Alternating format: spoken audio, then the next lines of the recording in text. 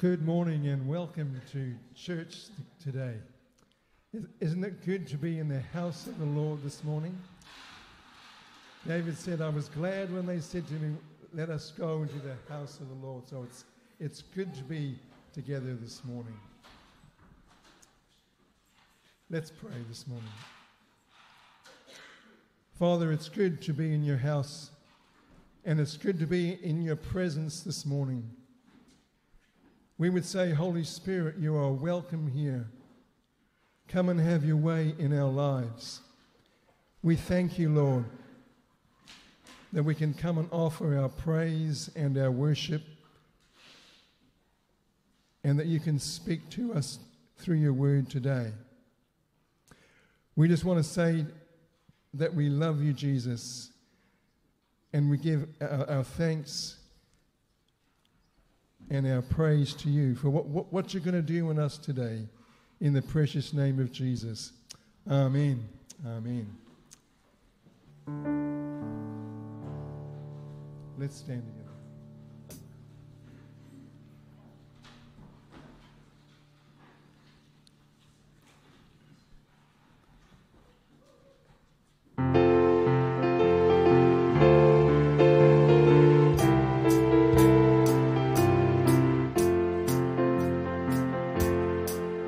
I stand amazed in the presence of Jesus the Nazarene, and wonder how he could love me, a sinner and unclean.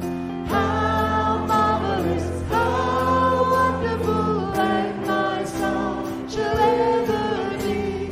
How marvelous, how wonderful is my Savior's love for me. For me it was in the garden, he prayed not my will but thine. He had no tears for his own griefs, but sweat drops of blood for mine. How marvelous, how wonderful, and my song shall ever be. How marvelous, how wonderful is my Savior's love for me. He took my sins and my sorrows, he made with his very own. He bore the burden to Calvary and suffered and died alone. How marvelous, how wonderful, and my song shall ever be.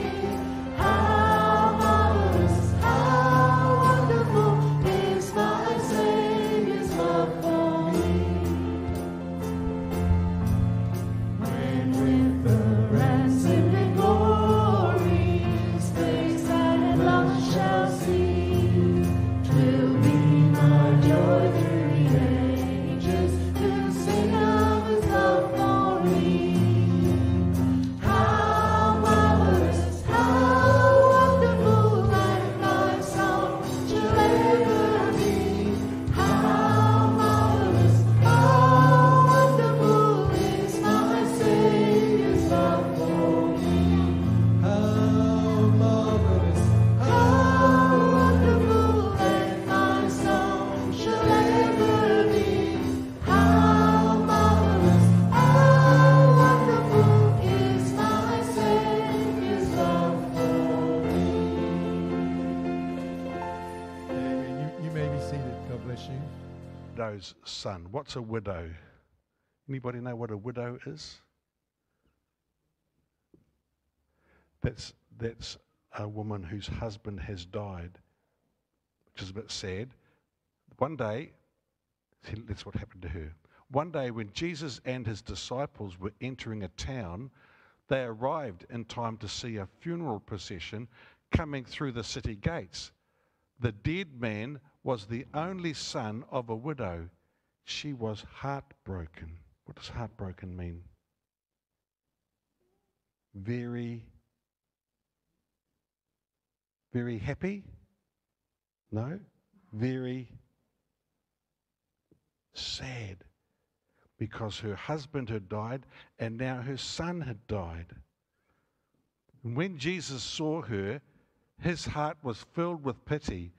He walked up to her and said gently, "Don't cry." Then he moved over and touched the stretcher, and the men carrying it stopped. Jesus said, "Young man, get up." At his words, to the astonishment and awe of the mourners, the dead man sat up and began to talk. Jesus led him to his mother, who was filled with thankfulness and joy. So this woman, her husband had already died, and she only had one son, and then he died. So she was very sad. And what did Jesus do? What did Jesus do? He spoke to the dead boy or dead man and said, "Get up." And he got up. He was alive again. So do you think the mum was happy? She was just excited. And what about all the people who were watching? They were happy too. They were excited. Do you think they told anyone else about it? Yeah, I think they told everybody. Guess what happened today? You'll never guess what happened, what we saw today. This man was dead, and Jesus came and told him to get up, and he was alive again. So the news about Jesus just spread like everywhere. What do you do when you have good news about something? Mum's made my favourite kind of cookies. Do you keep that? You might keep that a secret, mightn't you? Don't tell anybody about that. What, say something really good happens at your house? What would you do? Would you keep it a secret? Do you tell your friends? Yeah. Usually when something good happens, it's a bit hard to keep that a secret, isn't it? Anybody had a secret that was really, really exciting? That's the hardest kind of secret to tell, isn't it? To keep, isn't it? Something bad happens, it's easy to talk about that. But if it's a happy secret, it's so hard to keep it quiet. Now, this woman had something very, very special and happy happen for her. Today we've got communion. Is that a happy time or a sad time? A happy time. A happy time. And why is it happy? Do you know? Why is communion a happy time? Because what did God do?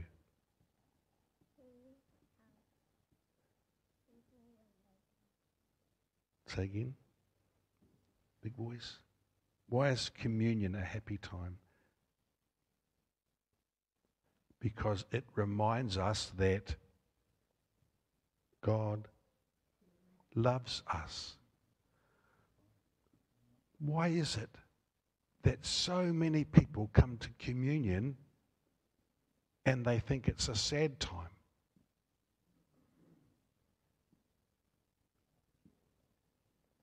No one's answering. When we come today, it's a happy time. Yes, sometimes we're reminded about the things that we do wrong, but it's a happy time because it reminds us God loves us. He loves us so much. And we wouldn't want to keep that a secret, would we?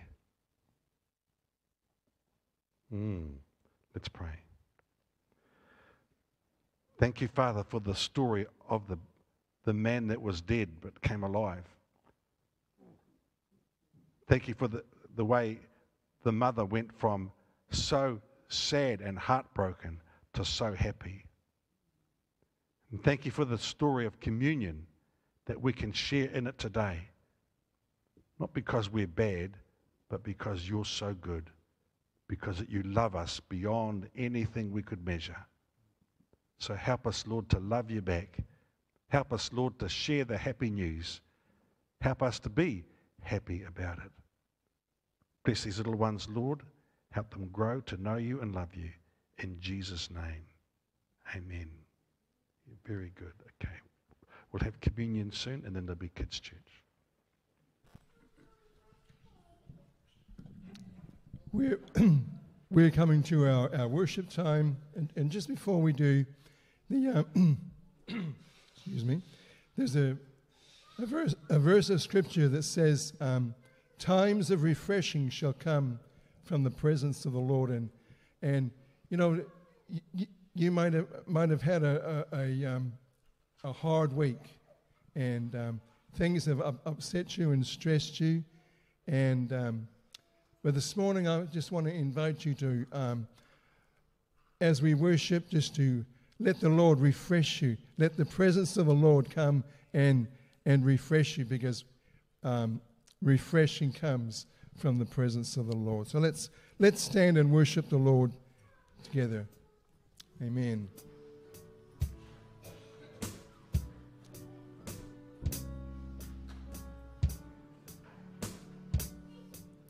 Father, I thank you for all you have done. You have gave your Son freely for me. And I praise you for calling me, drawing me near. Out of blindness you caused me to see. Spirit of life, you are God's holy fire. You have kindled my heart with your praise. And I know you're refining me, changing my life. And by faith you're revealing your ways. Jesus, I need you as Lord of my life. I give all I have unto you. Lord, I want you to under your heavenly hand and to praise you in all that I do.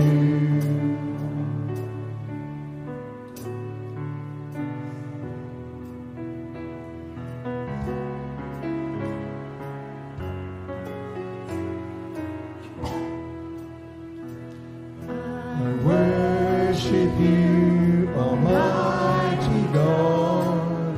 There is none like you. I worship you, O Prince of Peace. That is what I love to do. I give you praise, for you are my righteousness. I worship you, Almighty God. There is none like you. I worship you, Almighty God. There is none like you. I worship you, O Prince of Peace. That is what I love to do. I give you praise, for you are my righteousness. I worship you, Almighty God. There is none like you.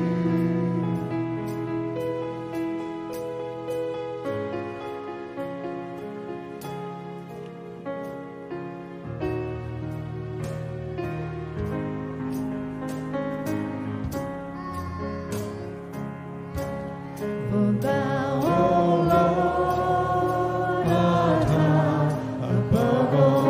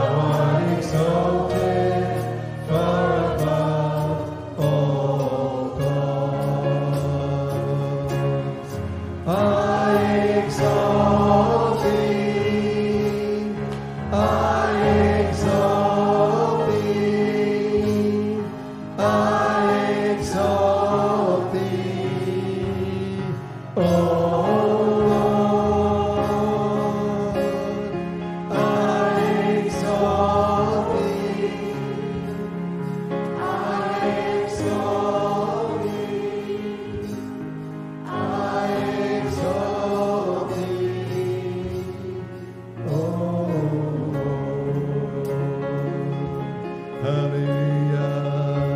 Lord, we love you. We praise you, Lord. Hallelujah. Let's worship the Lord together. Hallelujah. Let's sing our praise unto him. Hallelujah.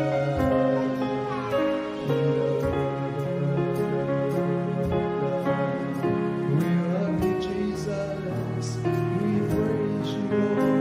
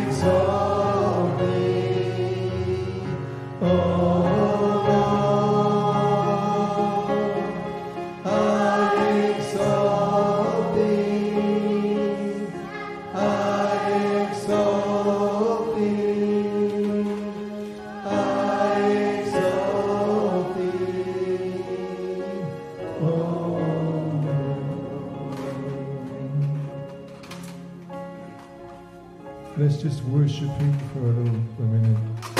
Praise you, Jesus. We worship you. We exalt your name. We praise you, Jesus. Holy Spirit, we thank you that you're here this morning. You're here to do us good, and we just exalt you, Lord. We worship you, Jesus. We praise you, Lord. Amen and amen. Thank you, Jesus. Amen. Amen. Thank you, Jesus.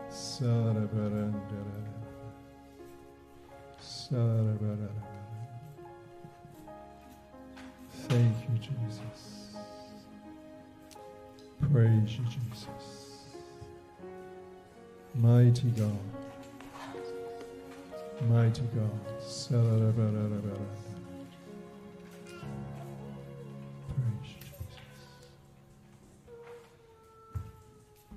I just get verse from Psalm 104, verse 15, just thinking about communion. Wine that gladdens the heart of man, oil to make his face shine, and bread that sustains his heart. And I feel like sometimes, for me anyway, just feel kind of weak, and it's like we come and we just need to receive. It's not about what we can give to him necessarily, but he wants to strengthen our hearts, anoint us afresh with oil. The Bible talks about the oil of joy, and wine to make oil to make our face shine, and wine that gladdens our hearts. So I just feel like, if we can just, I don't know if it's just for me or for all of us, but just to receive, just to take time to believe that, and just to receive from him, especially as we come to communion.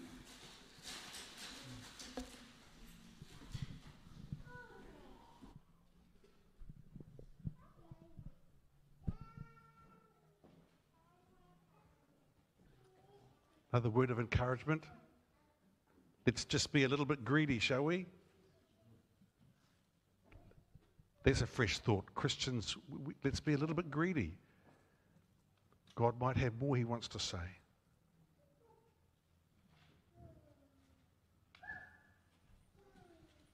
Okay. This elder Subing, come please.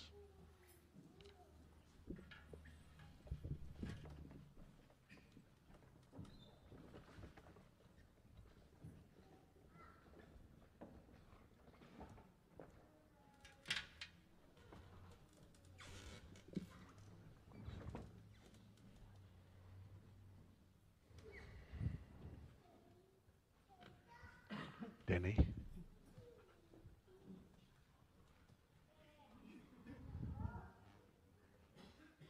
Thinking we will have enough without me. I can go out with Michelle after I take her.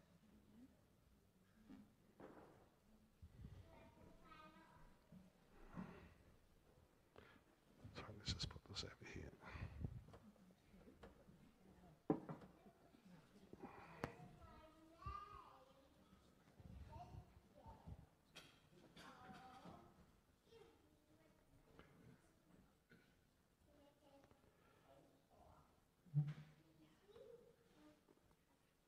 On the night that Jesus was betrayed, he took bread, he broke it.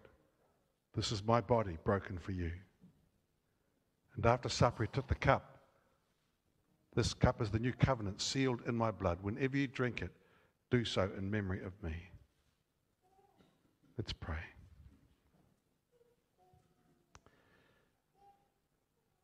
Father, the story reminds us of two things. Reminds us of the great price paid for our salvation. The pain that Jesus endured, the mocking, the beating, the shame of it all. But we know over and above this is the great love that redeems us. And through the death of Jesus, we have life. Thank you, Father, for all the ways you remind us of this. You confirm the covenant in our lives. You work in us, even though sometimes we are so weak. Pray that as we share today, let the life of Christ flow through us. Each one, Lord, today. Strengthen, bring wholeness, bring healing, bring faith, bring peace in Jesus' name. Amen. Would the families come forward first and then others follow? Thank you.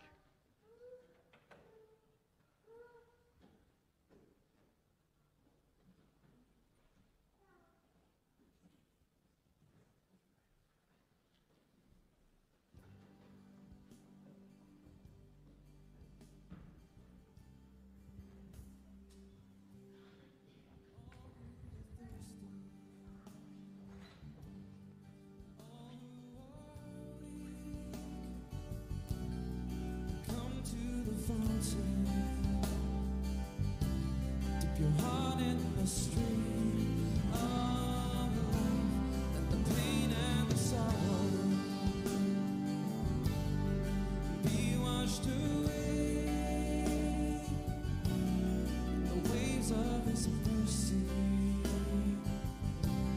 as deep cries out to deep, we sing, come, Lord Jesus, come.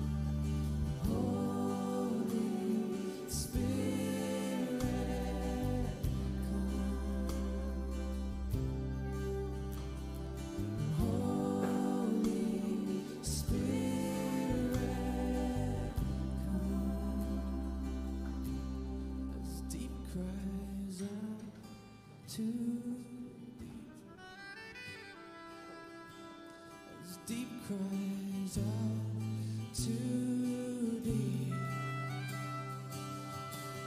as deep cries out to thee, we sing, come, Lord Jesus, come. Won't you come, Lord, Jesus, come.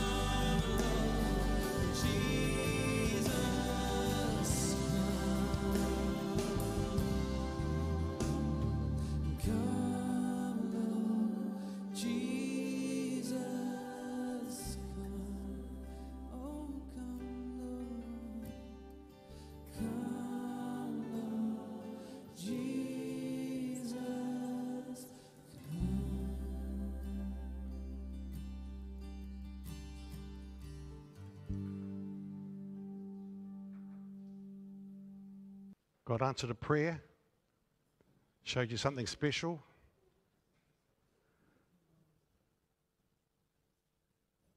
Well, Lord, we need to know your touch in our lives every day. Pray, Holy Spirit, I give you permission to touch our lives. We ask you, Lord, to move among us, to inspire, to embolden. Help us with our speaking, our witness, our receiving. In Jesus' name, amen. Leslie's bringing our scripture reading today. Chapter 9, verses 1 to 9, and it's on page 1004 in your Pew Bible. Jesus sends out the 12. When Jesus had called the 12 together, he gave them power and authority to drive out all demons and to cure diseases, and he sent them out to proclaim the kingdom of God and to heal the sick. He told them, "Take nothing for your journey, no staff, no bag, no bread, no money, no extra shirt. Whatever house you enter, stay there until you leave that town. If people do not welcome you, leave their town and shake the dust off your feet as a testimony against them." So they set out and went from village to village, proclaiming the good news and healing people everywhere. Now Herod the Tetrarch heard about all that was going on, and he was perplexed, because some were saying that John had been raised from the dead, others that Elijah had appeared, and still others that one of the prophets of long ago had come back to life. But Herod said, "I beheaded John. Who then is this I hear such things about?" And he tried to see him. Amen.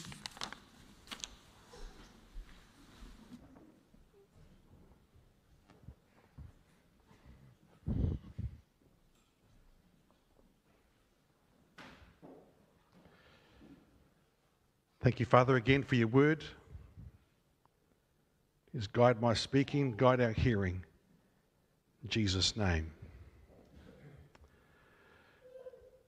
It is so important that we are crystal clear about what we are and who we are as church. So important. We looked last week at the first of 5 key purposes revealed in the New Testament. Anybody off the top of their head tell me 5? See, this is... Go, Louise. You're allowed to.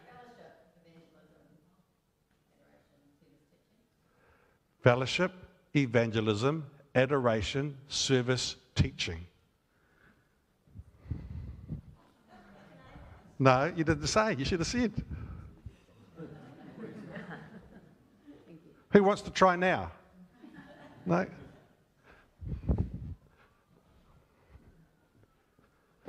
Like I said, it's really important. Who wants to be part of church or any organisation? You don't know what you're there for. What say you remember the fire brigade? Oh, what do we do now, Dad? Goodness me. Yeah, we have to know what we're here for. And we should be able to push the button on each of us, bang, we got it. We know what we're there for. And there might be something that you shine in particularly, but we need to know the breadth of the purpose God has called His church to. What typically happens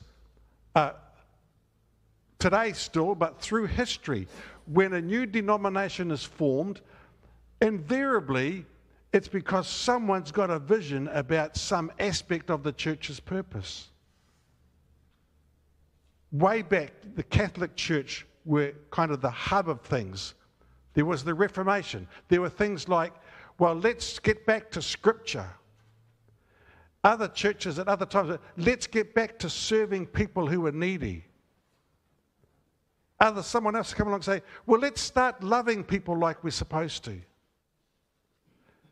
What's so important for church today is understand the breadth of this. Let's not just be one-horse races. Let's not just be experts in one aspect of what God has called us to.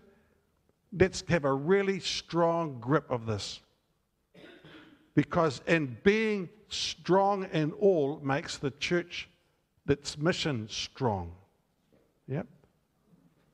Otherwise, we're dull and uninteresting and ineffective. Well, let's get some good news going. We looked last week at the whole purpose of expressing the love of God. Jesus said things like this to His disciples: love one another as I have loved you. By this all men will know you're my disciples, if you have love for one another. Love is crucial. So we kind of express that in things like, we use the word fellowship. You get to the end of the series, you'll remember why. We want for those who are part of St. Andrews, and I'm not saying we're perfect, but this is what we aim for, that everybody in St. Andrews, and those even on the fringe, those who might come to us for something like a funeral service, they get to feel the welcome of God. Not just hear about it, but we need for them to feel this welcome, this love. Now, love is important, but it's not the only purpose. Another way to get insights into the purpose we're called to is to ask, well, what did Jesus actually tell His disciples to do? That would make sense, wouldn't it? What did He ask them to do? So some of you, I know, began a list of scriptures. The ones we just touched on last week were about love. So today's passage is going to answer a different question. So what did Jesus ask His disciples to do? We're best to approach this in a simple, plain kind of way. We don't need to get all complicated with multiple levels of interpretation and all the rest of it. What did He ask the disciples to do? Chances are, if He's asked the disciples to do that, that's a good clue for us, isn't it? Maybe we should be doing the same. Is that a fair assumption? I see some nods and I hear some mumbles. Is that fair for us to assume? Yes? Good. Especially, at the end of Matthew's Gospel, Jesus said, teach others what I commanded you. That means what He said for them to do, we should take as instruction for us. Our passage today is one of those kinds of scriptures. So we're just dipping into it today, but what are we noticing? I'll read just a part of the passage. Jesus gave them power and authority to drive out demons and to cure diseases. He sent them out to preach the kingdom of God and to heal the sick. Now, for me, passages like this are in some ways disturbing and exciting. Disturbing because it's reminding me this is what we're not doing. And I feel a little bit convicted about it. We're not doing what he told them to do. But it's exciting also because if we could grasp a hold of this, it would revolutionize our faith.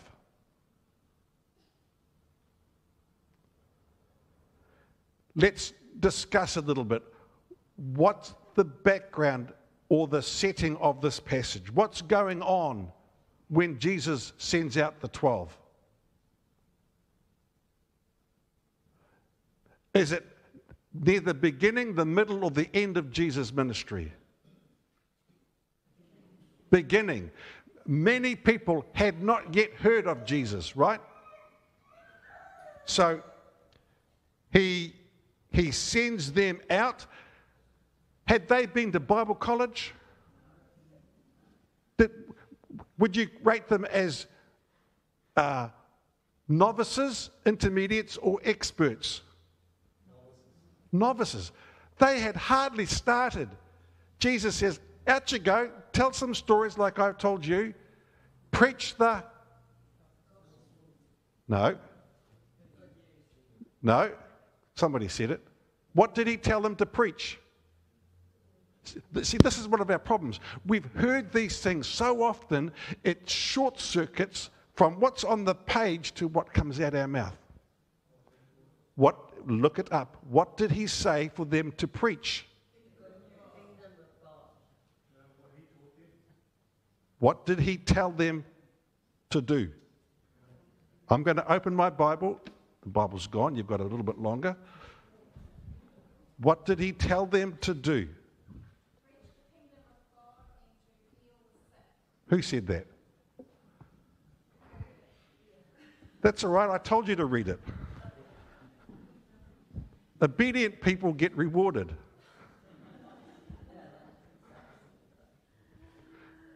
See, this is why we have sermons in church, so we know the word. And that's why you go home, instead of watching sport or something else on TV, you think about what the preacher said on Sunday morning. Yes? Is this what the Bible says? And then after you practice at that, is this consistent with the breadth of Scripture? Or did he just pick his hobby horse? Jesus told those disciples to preach the kingdom of God and to heal the sick. Are we in agreement? Yes? Right. What's kingdom? I know many of you know this. Let's just reinforce. What's kingdom? Short circuit. Excellent. I don't mind if we run out of chocolates. I'll have to be in good with the angel that... Okay. Reign of God. The way I remember it, kingdom is short for king's domain. Where the king's ruling, that's the kingdom. It's not just in heaven one day when we get there. It's whenever, wherever, the king is reigning. The king's domain. Now, imagine for a minute, what would life be like? What would the world be like if people let God truly rule? That would be excellent. That would be like heaven on earth. So we don't need to wait. One day we will go and be with him. But God's purpose is that his reign, his influence, his dominion would be in our lives and in our communities and across the world sooner rather than later.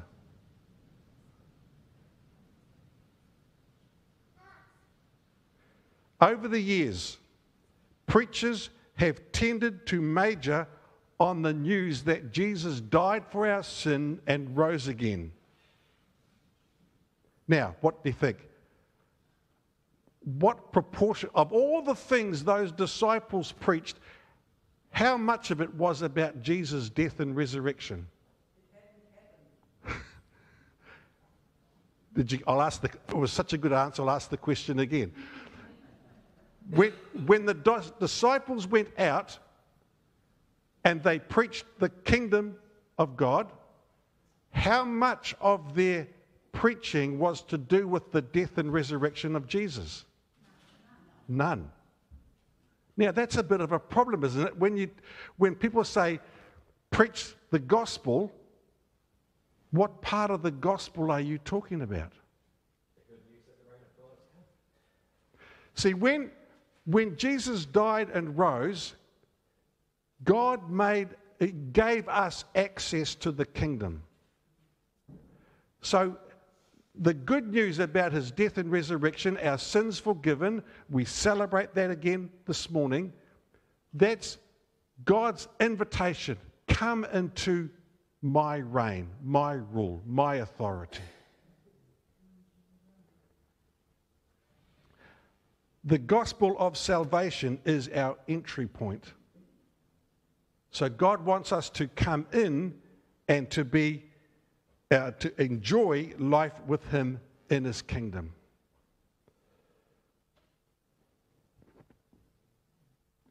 Much of what is talked about in churches today, the invisible screen, much of what is talked about in churches today barely would have got a mention when the disciples were sent out. That tells me it's time we got really serious as Christian believers to evaluating the message we preach. What do we show and tell in Jesus' name? Is it consistent with what he told his disciples to do?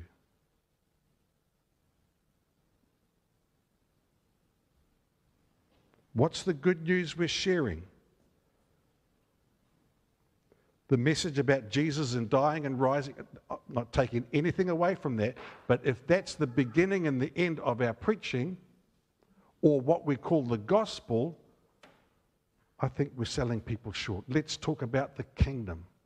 Let's talk about what it means when God's in charge of our lives, when his power and authority flows through us.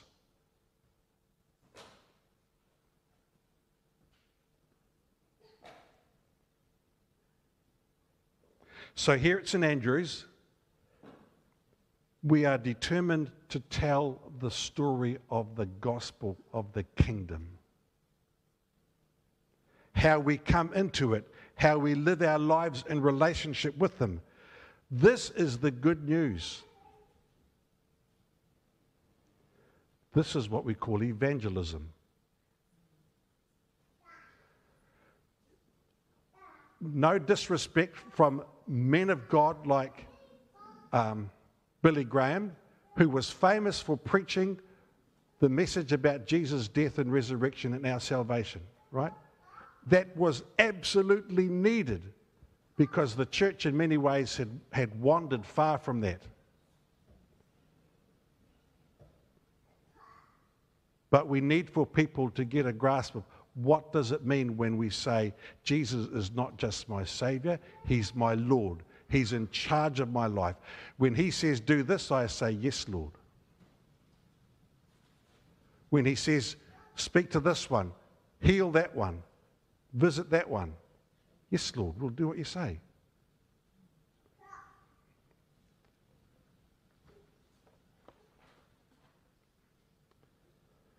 There are different ways to show and tell the good news. One of the easiest is by offering alpha courses. We do this in different formats, and this term we're trialing the Youth Alpha course with our kids club. Over the years, proclaiming the good news has been a weak point in the ministry of St. Andrews. We're better as a church, or historically, at different aspects. Sharing this good news, helping people find faith and saying, yes, Lord, we're not so good at that. But I've been so encouraged at the fruit that's come in people's lives when they've shared in a course, they've been in dialogue with others, they've along the way discovered faith for themselves in a new way. Not many churches do that.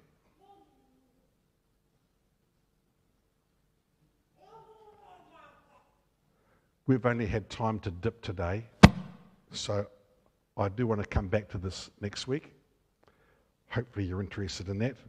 But being clear about what we're called to is so important. And when we start moving with him and taking our lead from the New Testament, we become way more effective. Yeah? Amen. We're going to stand and sing our final hymn, I Will Sing the Wondrous Story. And in singing the wondrous story, we're actually telling it as well. Amen? Amen.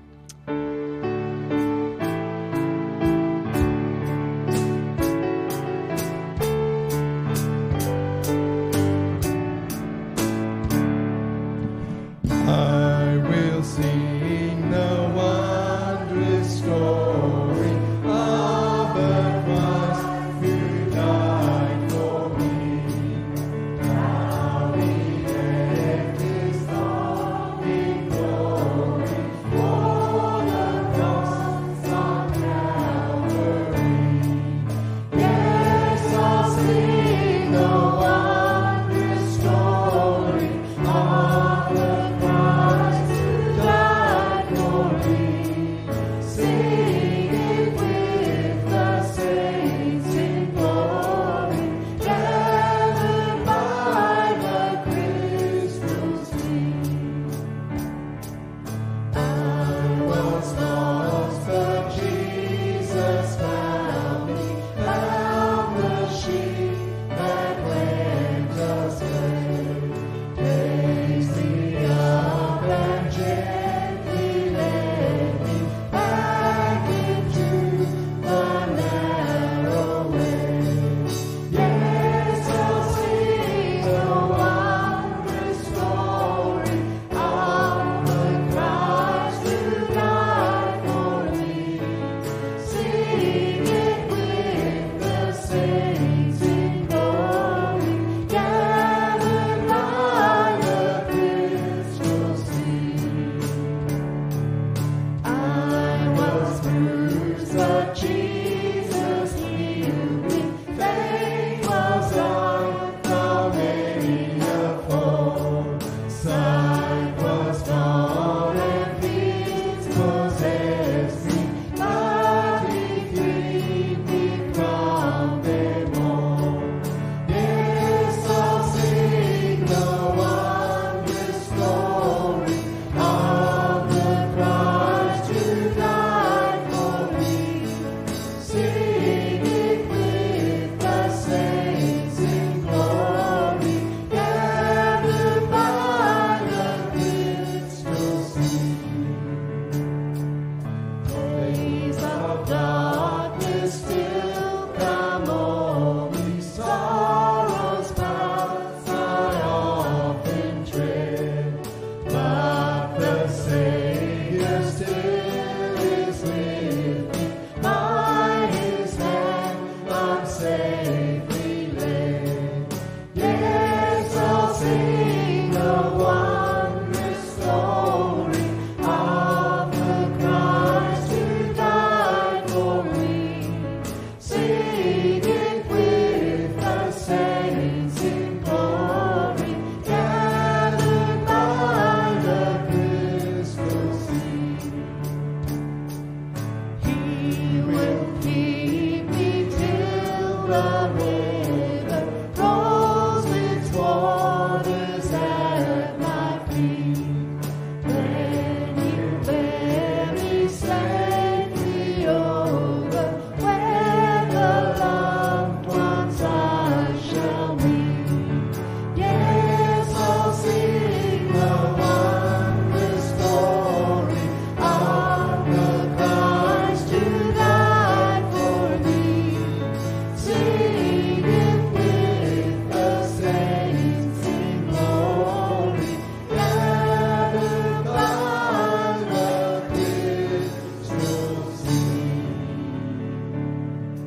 Amen. What a great hymn that is. Let's pray. Father, we thank you that we can bring our tithes and our offerings to you this morning. We pray your blessing upon them and the blessing on those who've given. We thank you for that promise. And Father, we just pray that you'll go with us as we go out into the world this week. And Father, give us opportunities to tell people about what you've done and to show them what the gospel and your love is all about. So we thank you, God, for opportunities to do that. So we just pray your blessing will go with us in the name of Jesus. Amen and amen. We're going to turn to one another and let's say the grace. May the grace of our Lord Jesus Christ and the